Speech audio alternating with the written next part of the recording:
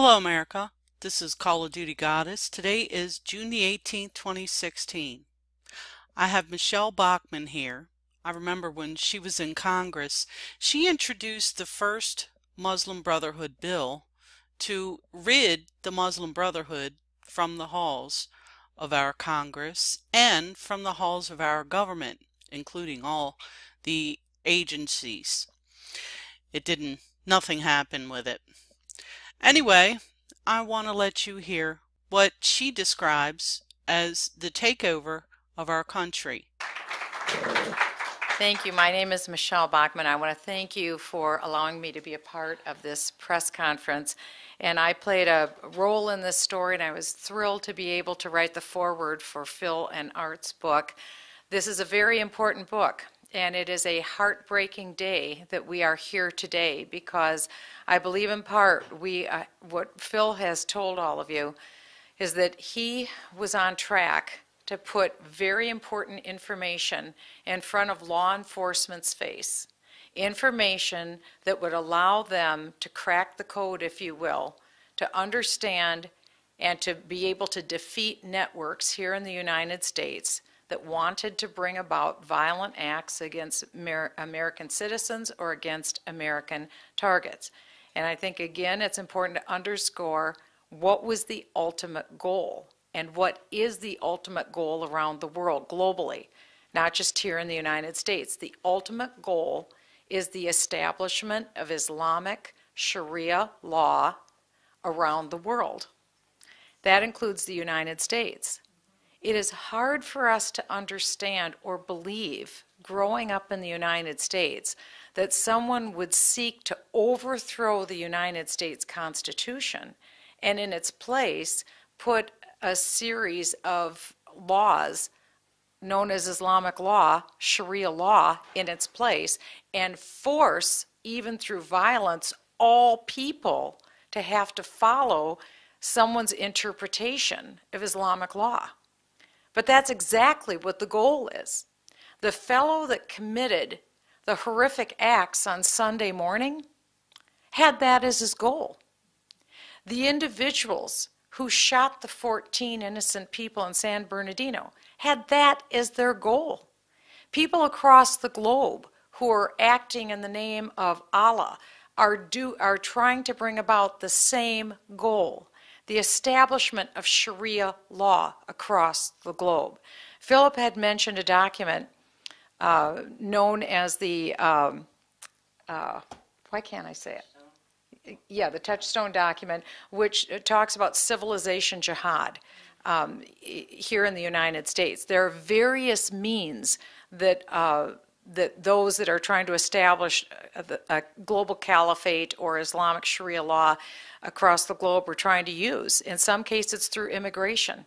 In some cases, it's through violence. In some cases, it's through taking over institutions. I was working as a member of the United States Congress. My function is to provide oversight over various committees. I sat on Financial Services Committee, and then I was fortunate enough to be appointed to the Intelligence Committee. The Intelligence Committee is one of the smallest committees in Congress by design. We deal with the classified secrets of our nation. Almost all of our work is done behind closed doors for obvious reasons. It is not televised. During the course of that work, I saw how crucial this work was. And I also saw that at about the same time that I was coming on this committee, there was a rapid increase in the amount of terrorism across the globe, but also threats here in the United States. And I felt I needed to learn more than what was just coming and being presented to me by the committee. Because I had a sense, maybe I'm wrong, I had a sense that the departments that were coming to present information to us before the committee were perhaps in some sense sanitizing some of the information, and perhaps we weren't getting the whole story as members of Congress. Because one thing I have learned being in government is that bureaucracies and individuals in government want to make themselves look good, especially before those who are tasked with holding them accountable. So I had asked one of my aides to find me important people or people who are in the know who could bring me information. Hence walks in Philip Haney. one of my aides brought Philip Haney to me and said, Philip has a very important story to tell you. And really, I think the cover for this book says it all, which is see something, say nothing. Because what Phil Haney did, and what I tried to do, and I'm a cog in the wheel, Phil is a cog in the wheel. We both believe very strongly in the United States Constitution. He took his oath of office extremely seriously, and he did right by his oath of office. He did right by the Constitution. He did what we want 100,000 federal employees to do, to act in accordance with his job description and keep the American people safe. He did it. He fulfilled his job. I tried to do the same as a member of Congress. I was very serious when I took my oath of office. I believe in our country, in our Constitution, and I tried to fulfill that level of oversight. So when he saw something, he tried to say something. When I saw something, I tried to say something. When Phil tried to say something, he was punished for it. He was punished with investigations being opened up on him, not on connecting the dots against terrorists and terrorist activities, but against Phil Haney, the person who unbelievably, with the gift that God has given him, where he put the trails together to get to the nest, the investigations were opened up on him. I want to give you a couple examples in my own life working with Phil Haney. Phil brought up the fact that I had authored letters to various inspectors general in our government, Department of Defense, Homeland Security, various departments. That is true. The reason why is because evidence was brought to me specifically about the influence of the Muslim Brotherhood in the United States government. The Muslim Brotherhood has been designated a foreign terrorist organization by the United Kingdom, by the United Arab Emirates, by other nations across the world. All you have to do is look at the Muslim Brotherhood, their history, what they stand for, and it's clear to see they are a foreign terrorist organization. In fact, I authored legislation here in the United States to designate the Muslim Brotherhood a foreign terrorist organization. And so I authored the letters. I found 4 other members of Congress, including Representative Louis Gohmert, who signed onto my legislation, or onto my letters to the inspectors general, and we asked questions very specifically about individuals and about people who were being involved in our government who had more than questionable ties with the Muslim Brotherhood. One individual that I asked questions about is affiliated with then Secretary of State Hillary Clinton, now the presumptive nominee for the Democrat Party. One of her chief aides was a woman named Huma Abedin. These were the facts that were brought to me. What I was told is that her mother and her father were both members of the Muslim Brotherhood. Her father was a senior member of the Muslim Brotherhood, her mother being a member of the Muslim Sisterhood, her brother being a close personal friend with Qaradawi, who is the spiritual leader for the Muslim Brotherhood. Also, her parents were involved in a magazine, essentially what I was told was a propaganda organ that was seeking to establish and promote the establishment of Islamic Sharia law across the globe. This magazine, I was told by the facts brought to me, in part was funded by a man named Omar Nassif, who was also a financer for Osama bin Laden. He had financed terrorism. He was financing this Sharia publication. This was Huma Abedin's parents who were writing this magazine. During the time that Huma Abedin, I was told, was working for Mrs. Clinton while she was the First Lady, also while she was United States Senator, Huma Abedin's name was listed on the masthead as an associate editor of that magazine. Now, according to U.S. federal law, if a person has that kind of associations, they don't get a security clearance for obvious reasons. And so we as members of Congress did our duty, our oversight function. We asked questions of the Inspector General. Would you look into and find out how did Huma Abedin get her security clearance? Was she granted a waiver? How did it happen? Because according to federal law, that shouldn't have happened. We never even got the courtesy of a response from the Inspector Generals to our letters. Philip Haney wrote about that in his book. That isn't the only example. Philip Haney also wrote about the Tsarnaev brothers in his book. As you know, that was another tragedy that occurred in Boston. And they attended an Islamic mosque in the Boston area. I served on the Intelligence Committee at that time as well. When that happened, I took a trip to Moscow. And I went to Moscow for the purpose of meeting with colleagues there, our own individuals who were there, but I also wanted to find out more information because there was a link with the Tsarnaev brothers and also with that part of the world. During the course of that meeting, I had understood that a cable had been sent from Russia to the United States Intelligence Service warning us of the Tsarnaev brothers and that we should look into them. When I was there, I asked them to read the cable to me. They put it in my hands, but I don't read Russian Cyrillic, so they read it to me. It was brought back to the United States at my request in a diplomatic pouch. It was translated into English. It was read again here, and I questioned the FBI. Did you question the Tsarnaev brothers? Did you question people about these individuals? Or did you question these individuals and people who knew them? Because as you know, the FBI closed that investigation in a very similar fashion to the way that they closed the investigation into the Orlando killer. And I wanted to know, why did you close that investigation? I asked them, did you surveil the mosque that the Tsarnaev brothers attended? No, they did not surveil that mosque. I asked if they talked with the imam, the people at the mosque. No, they did not.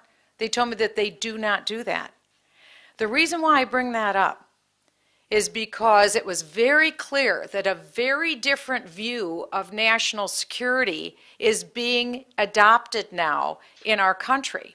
And it is a view that is getting innocent American people killed. And it has to stop. We have to change course, and we have to open our eyes, and we have to believe in the reality that's in front of us. And we have to understand that the ideology, the ideas of Islamic supremacy are the motivation behind these killers, because their ultimate goal is to achieve Sharia law as the law of the land. And they are willing to kill innocent people because they believe that Sharia law allows them to do that to achieve their goal. I saw this myself as a member of Congress, that we were engaging in this foolish policy. We took Philip Haney. I believed him. He showed me PowerPoint presentations of the information that he had put together. I knew he was not a kook. I knew he was the real deal. I knew he was being shunned. I knew he wasn't being listened to. I had survived a national smear campaign of my own name when I went forward with these letters asking questions about the Muslim Brotherhood and their influence in our government. I was smeared for that. So I identified with and understood what Phil was going through. And so I tried to give credibility to Phil with my colleagues. I took him to committee chairs, to subcommittee chairs, so that he could share his story, so he could share his information, so they would know that he was being told to delete information that could put America in a situation where innocent people could get killed. I am sorry to say, not much was done with the information that Phil gave to them. This is a shame on our government. And we are standing today in a situation where we just saw this happen on Sunday in Orlando. On Monday, we saw what happened in Paris. We had heard from a reporter just a little bit earlier that there's a alleged Twitter feed that perhaps there's a shooter holding hostages right now in Amarillo, Texas. We don't know if that's true. It hasn't been confirmed. But this may continue. And I believe it will continue until we wake up and push back. This is a deadly policy that our current administration is engaging in, which is see something, say nothing. That is the administration's policy.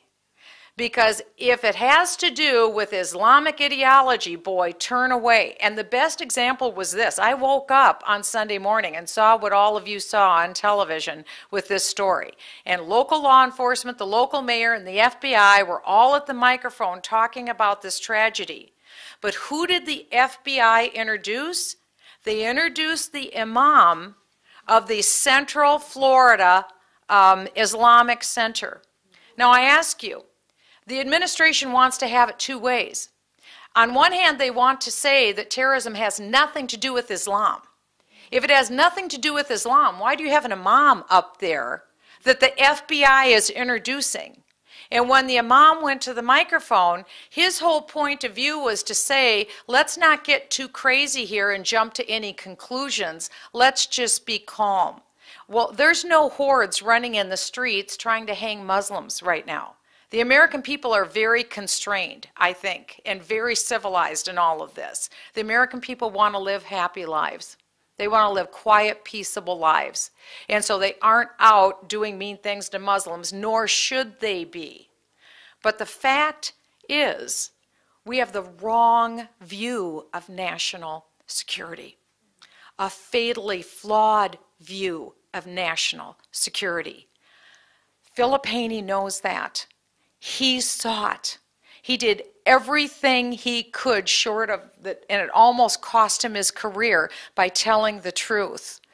I did the same thing. I saw it. I went out on a limb, practically lost my seat in Congress over it.